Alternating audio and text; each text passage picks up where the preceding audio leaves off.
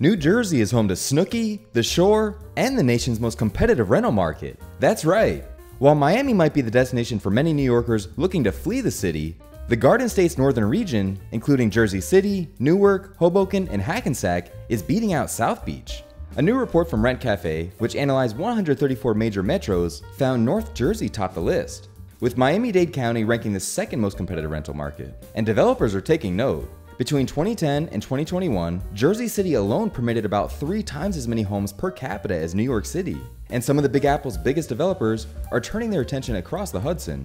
Silverstein Properties is working on a 2-tower skyscraper project in Jersey City's Journal Square, which is set to include over 1,100 units and anticipated to take a decade to construct. Tishman Speyer and Goldman Sachs teamed last fall to submit plans for 2 new residential contenders on the Jersey City waterfront.